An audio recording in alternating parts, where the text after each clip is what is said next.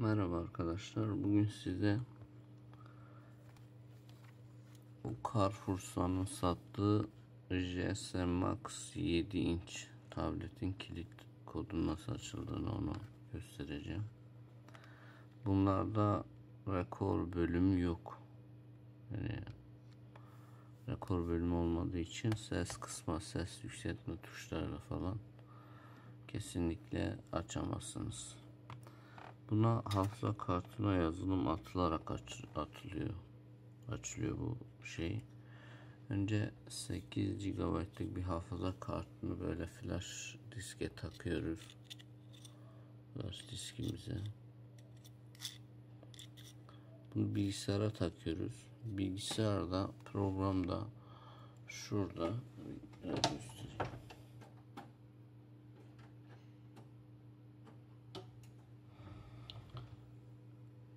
Buradan görüldüğü gibi buradan G olarak gözüktü. Burada imaj dosyamızı seçiyoruz masa üstünden. Önce hafıza kartımızı formatlıyoruz. Sonra da burn deyip seçtiğimiz flash'ı hafıza kartına yazıyoruz bu şekilde. Şu şekilde hafıza kartına yazıyoruz. Şöyle kamerayla şöyle şey yapayım. Gördüğü gibi yazıldıktan sonra bilgisayardan çıkarıyoruz. Bilgisayardan çıkardıktan sonra şöyle tableti göstereyim.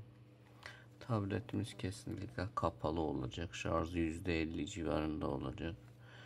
Cihazımızı, hafıza kartımızı cihazımıza takıyoruz. Cihazımıza takıyoruz. On off butonu basılı tutuyoruz. Ekranda görüldüğü gibi loading işareti çıktı. Her ihtimale karşı şarj aletimizi de böyle takıyoruz yandan ve bekliyoruz. Şu ışığı kapatayım, daha belli olur. Bu şekilde. Görüldüğü gibi yüklemeye başladı. Yükleme yaklaşık 5-6 saniye dakika sürüyor bazen çok hızlı yüklüyor. Hani bu tabletler değişik yani. Bitene kadar bekliyoruz. Bittikten sonra tablet açılmıyor, siyah ekranda kalıyor. Hafıza kartını çıkarttıktan sonra on off tuşuna basılı tutuyoruz, tabletimiz açılıyor ve şifresiz karşınızda. Bekleyelim bakalım yüklesin arkadaşlar.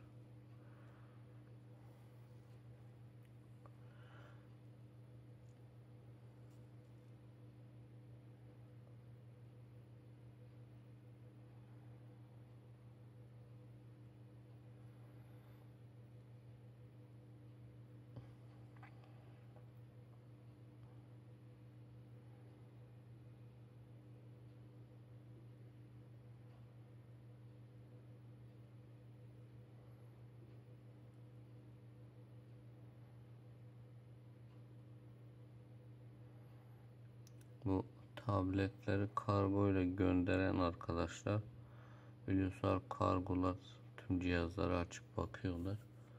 Onun için bu baloncuklu laylonlu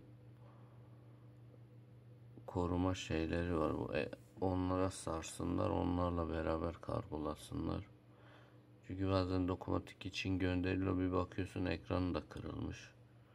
Gönderdiğiniz cihazlar mutlaka arızalarının üstüne yazın. Yani şimdi şarj aleti olarak adam gönderiyor, üstünde zil butonu yok, hoparlörü yok. Yani hepsini tamamlayıp gönderiyoruz, fakat ne oluyor bu sefer?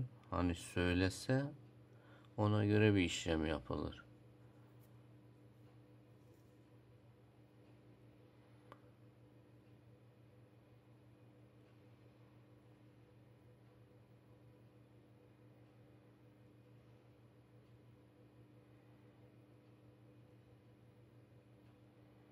Bekliyoruz arkadaşlar.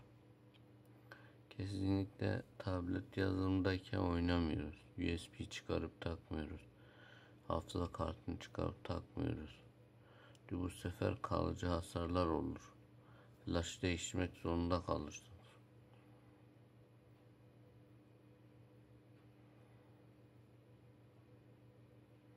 Bak görüyorsunuz bir kilit nelere mal oluyor. Hani kilit koyarken adam akıllı kilit koyun.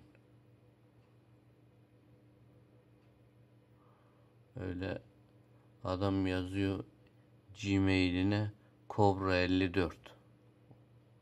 Yani kardeşim adam akıllı adını soyadını yaz, artık dünya uzayda otel atıyor, sen hala Kobra'nın peşindesin.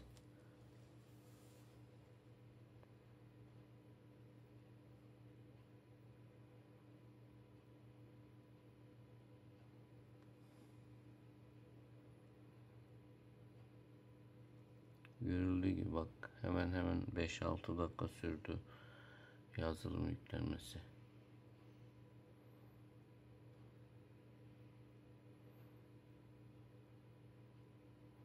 Görüldüğü gibi kart OK yazdı köşede ve kapandı. Şimdi şarjdan çıkarıyoruz. Hafıza kartımızı da çıkarıyoruz. Tabletimizi ters çeviriyoruz. On off'a basılı tutuyoruz. Görüldüğü gibi tablet açıldı. Şimdi tabletimiz açılsın. Biraz ilk açılış biraz zor sürecek.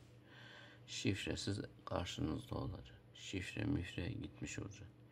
İçinde ne var ne yok. Her şey 0 kilometre. Bir dahaki videoda görüşmek üzere. Kendinize iyi bakın arkadaşlar.